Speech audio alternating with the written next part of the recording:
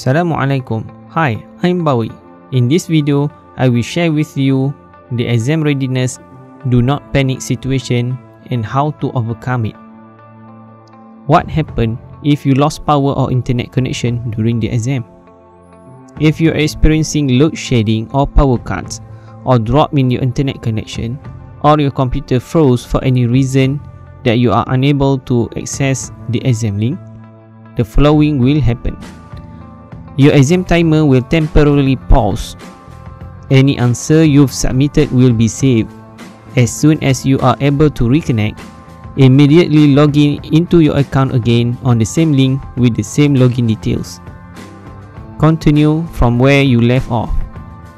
If your computer freezes, best to restart your computer. If your Google Chrome freezes, best to quit Google Chrome and restart. You'll be able to return to the exam and your timer will continue from where you last left off. So let's say if you're offline for 10 minutes, you'll get those 10 minutes back. What happens if you accidentally click the submit exam button and submit it? If you just started the exam, don't panic. Instead, inform the staff. However, if it's after 1 hour of the exam, you're considered to have submitted and completed.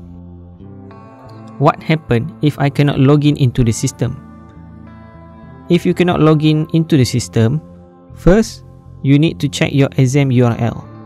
Copy the exam URL correctly from the announcement or email. Paste it into the Chrome browser to sign in for the exam. Please note, while copying the URL, please make sure that spaces aren't included. Otherwise, the URL won't load. Please check your username and password. When logging into the exam, manually re-enter your login ID and password to avoid any critical mistake. Please clear your browser cache.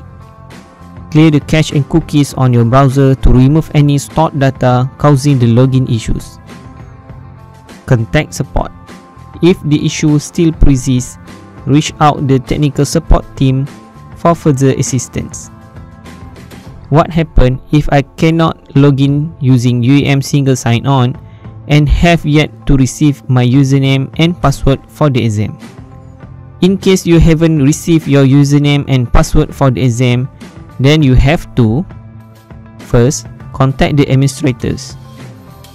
If you haven't yet received your username and password for the exam, immediately reach out any administrator exams at your college or organization. Second, seek for assistance. Connect with the relevant administrative staff to request the necessary login details for the exam. And the last is ensure timely resolution. Take proactive steps to communicate the issue to allow a timely resolution and for you to partake the exam as scheduled. Common technical issue that I should avoid before taking the online exam. To ensure a smooth online exam experience, avoid any last-minute technical issues. This includes ensuring that your computer or device meet the technical requirements specified for the exam. Verifying that you have stable internet connection and have any necessary hardware and software installed in advance of the exam. Thank you. See you. Bye.